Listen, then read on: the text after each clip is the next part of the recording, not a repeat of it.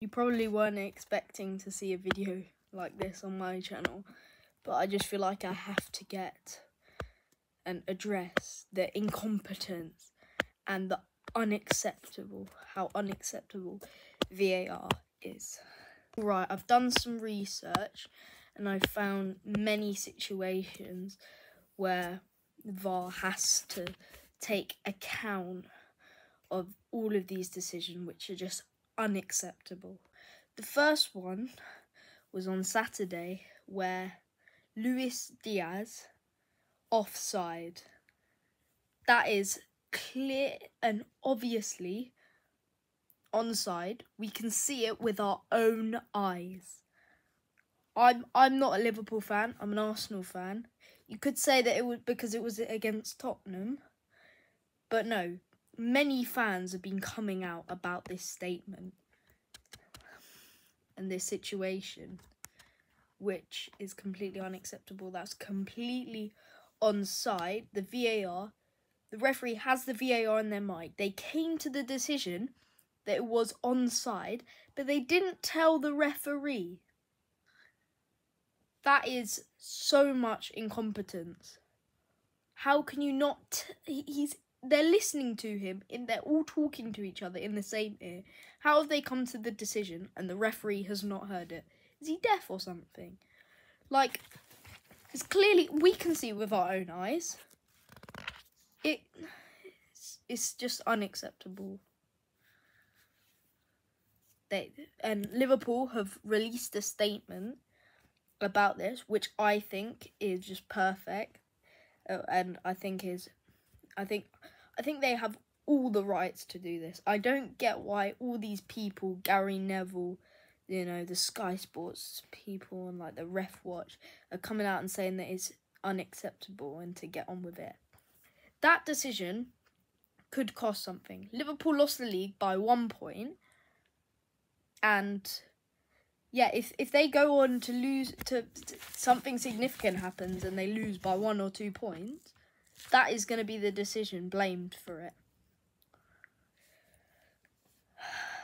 So I think that teams like Arsenal, Brighton, all of these teams that have encountered these terrible decisions should all come together and sue the PGMOL, who are just coming out with apologies, which they're not going to solve anything, are they? Arsenal robbed of 2 points last season. Liverpool robbed of points. Brighton were robbed of points against Tottenham. Wolves should have got a pen. That's a clear penalty. He's hammered the other guy. VAR just not looking at it. It's like we've not even got VAR. It's not even helping. If you don't know how to use VAR, there's no point in using it, right?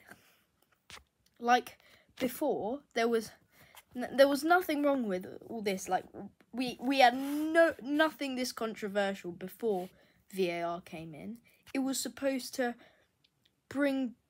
help the referees, like give him an extra pair of eyes. But it's just added another level of incompetence onto the refereeing. And it's just completely and utterly unacceptable. Right, the second situation, which I think a lot of people will be fond of from last season, Brentford's goal was offside. It wasn't as clear as the Luis Diaz one, but still, if you can draw the lines, you can tell that was clearly offside. Now, the VAR, Lee Mason, drew the wrong lines on the screen. I think that denied Arsenal 2 points. It wasn't anything significant, but it could have drastically changed their season, especially when they had a game against Man City the next week. Could have changed the mood a lot. And if Arsenal had only lost that season by 1 or 2 points, that would have been the decision to blame for it. Another situation we have, there's so many apologies from the PGMO. There's been about 10 in the last year. It's ridiculous. But yeah, we've got Brighton versus Tottenham. There was a penalty.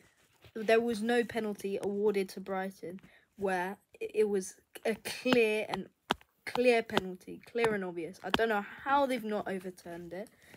Another one, which was Man United against Wolves. Onana punched he completely missed the ball and he took out the Wolves player. If that's not a clear and obvious error by the referee, then what is?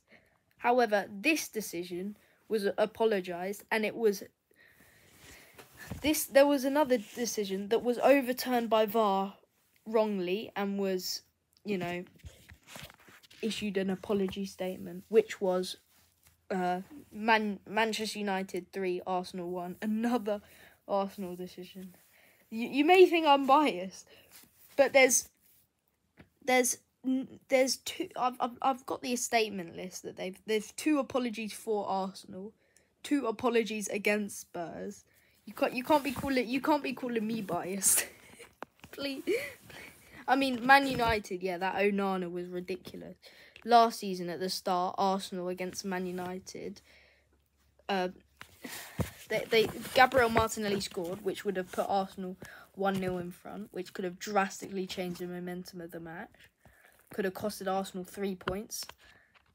Again, like that season could have cost Arsenal 5 points. Those terrible decisions, basically. And Odegaard was given penalised for a foul on Casemiro, where he clearly got the ball. Like, what is this? Anyways, that will conclude the video. There's so much I could have talked about in this that I missed out. There's the one for West Ham against Chelsea where Jarrod Bowen got fouled.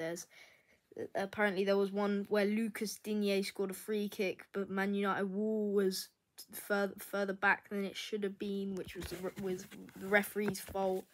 So yeah, I think just get VAR out. If you don't know how to use it, I think VAR is a great addition. I actually do. But if you can't use VAR properly, then don't use it. The people that are there clearly can't use VAR correctly because they look at the decisions about 10 times. However, people at home can look at it once and tell that there's a decision. They have all the slow-mo, all the lines, everything, all the technology, but all it would take was one person at home looking at their TV screen and they can get a better decision out. Ridiculous.